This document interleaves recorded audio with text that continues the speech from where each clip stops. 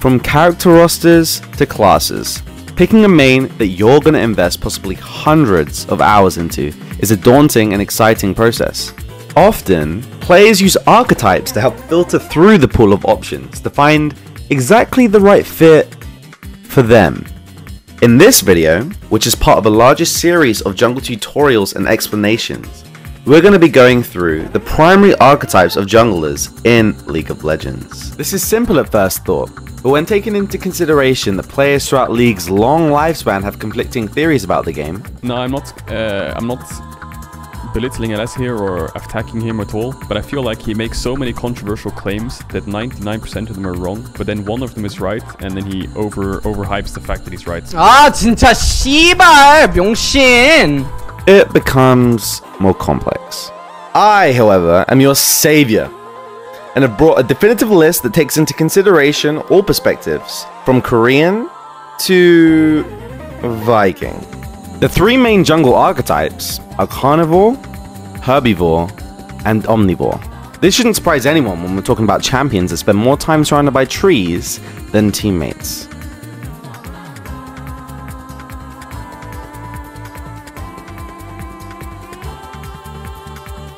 If the way you cope with depression and a troubled childhood is by transferring that sadness and pain onto others, then you might be the perfect fit for a Carnivore Jungler. A Carnivore Jungler uses their powerful early game by constantly invading and ganking to facilitate their win condition of creating early pressure on the map and leads for them and their lanes to snowball. Often, they have tools that allow this, such as being able to gank at level 2, or having incredibly strong dueling potential early game, forcing the enemy jungle to path away from you. A Carnivore Jungler must use this powerful early game to get kills and convert them into early objectives, and their kits make them very good at doing it. Carnivore Junglers are also the junglers greatest at harvesting that delicious salt from the enemy due to their oppressive nature, and can end games incredibly early by assassinating the enemy's will to play. It's no surprise then that these junglers are so popular in Korea, a region known for their weak mentals. Due to the open mid frequencies, champions that dominate the early game are extremely popular in Korea. If you can take a champion that has a dominant early game and win lane, you can effectively break the spirits of the enemy team and create an open situation early on. True, this is what I found are going to be decided. Oh, but that's so broken. How can I possibly play against that? Some of you may be asking. Carnivore Junglers do have weaknesses. Most of their gold income is heavily reliant on getting kills early game. You can use well-timed counter ganks, smart laning, and deep wards to stop this and ruin their economy. Carnivore Junglers are also pressured to make plays happen, and they can't just sit back and AFK farm.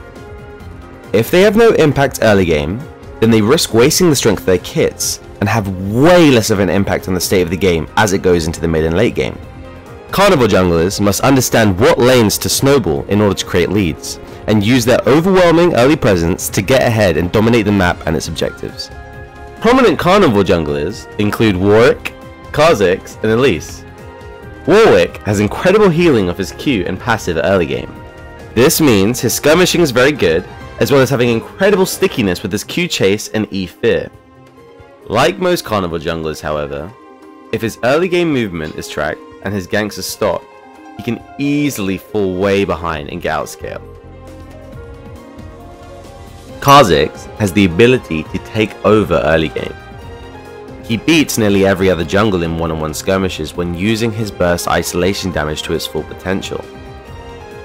He can take control of games relying only on himself with an early lead, which makes him a great Carnivore Jungler to pick up to main for solo queue.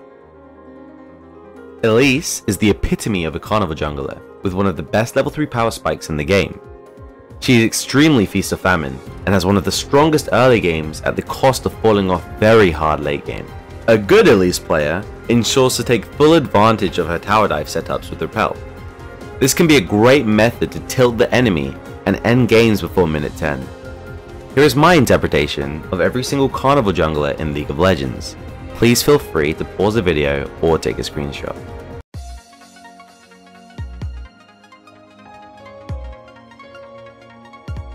If you find the idea of amplifying your teammate's strength rather than hogging the spotlight for yourself appealing, you might be a herbivore or control jungler. A herbivore jungler uses the oppressive CC and peel from their kits to create leads through fighting with number advantage and carrying late game teamfights. They are some of the best gankers in the game, however they struggle and in some cases cannot duel or skirmish.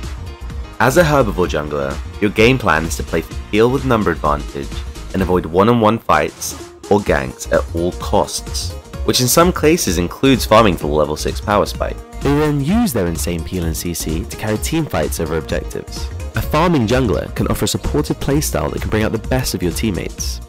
That's not to say though that they're limited to relying on teammates, as they really do absolutely dominate late game teamfights and have the ability to carry with their peel and CC. These junglers are really effective when playing with hyper carries like Yasuo, Yone, Jax, Aphelios or Katarina due to the peel they provide, and can absolutely snowball the game out of control by playing for these lanes. Some prominent herbivore junglers are Zac, Ivern, and Nunu. Zac offers some of the best ganking in the game, with his E giving limitless angles to engage with. He offers insane CC with his Q, E, and R, all being hard CC on multiple targets, which allows a huge advantage in a 2v2 or more situation.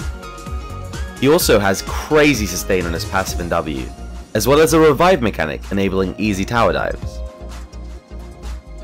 Ivern is an oppressive early game ganker who rewards good pathing and decision making. His shield and root are amazing tools for peeling during a gank or skirmishing around objectives. His ultimate Daisy can create fights with number advantage at will, and so it allows Ivern to be at his full potential more consistently than other herbivore junglers. Ivern does get outscaled late game by most champs however. In these cases, he transitions to a purely support role and plays for peeling carries and teamfights and making picks with his root. Nunu is Cancer. He also offers some of the best level 2 ganks in the game and has incredibly broken peel with his E passive. He also has amazing objective control due to his Devour plus Smite setup. As the game progresses to late game, he can look to make picks with his snowball and control areas of teamfights with his R. Here's my interpretation of every single herbivore jungler in League of Legends. Feel free to pause the video or screenshot to take a look at it.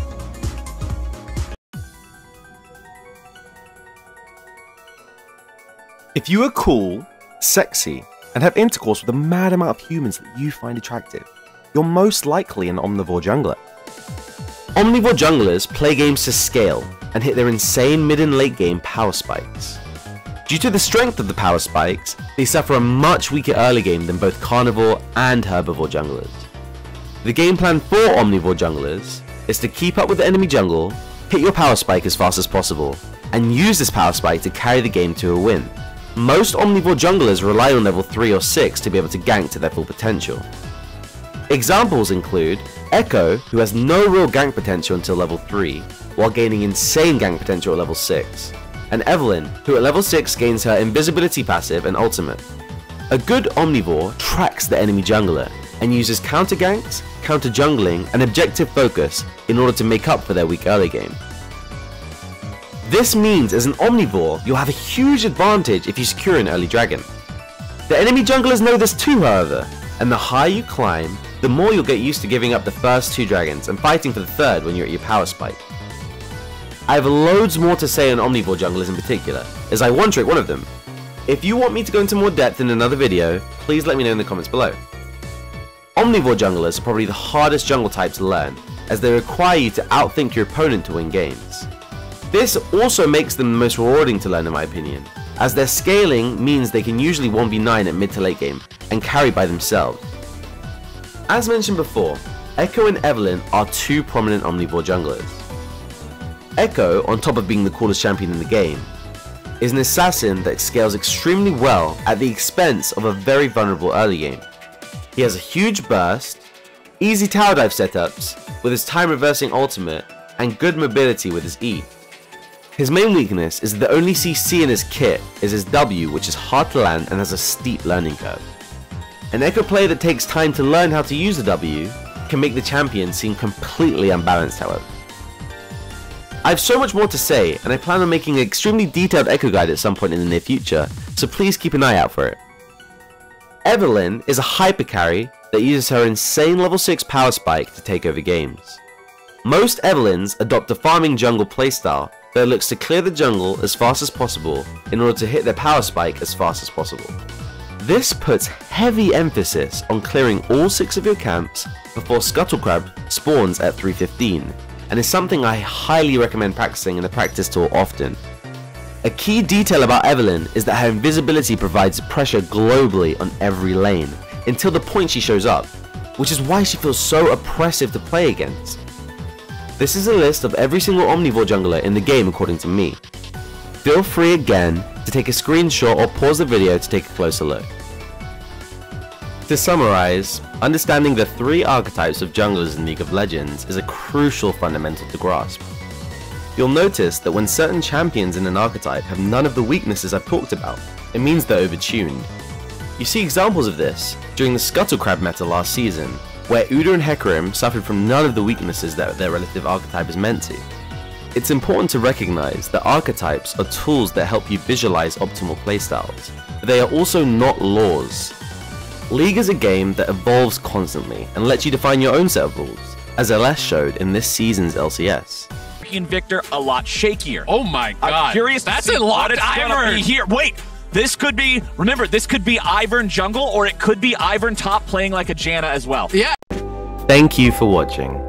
Please support my content by subscribing to the YouTube and following me on Twitch. Panda out.